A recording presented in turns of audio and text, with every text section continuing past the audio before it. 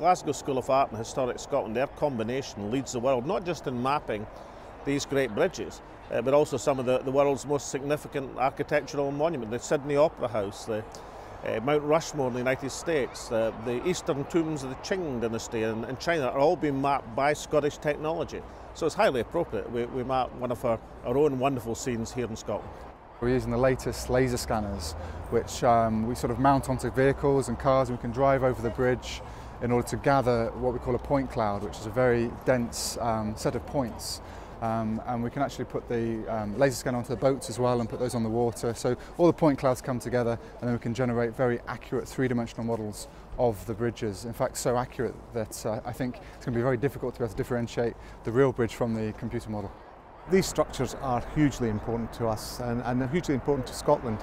What we want to do is capture the bridges as they were when we scanned them, so we've got that phenomenal record and that's there in perpetuity. But it's then being able to use that as a conservation tool to monitor the condition of the bridge and see what's happening, but also then to use it as an interpretation tool for education, for tourism, to explain how these structures were built to structural engineers, but also to primary school kids and explain these really, really exciting structures to them.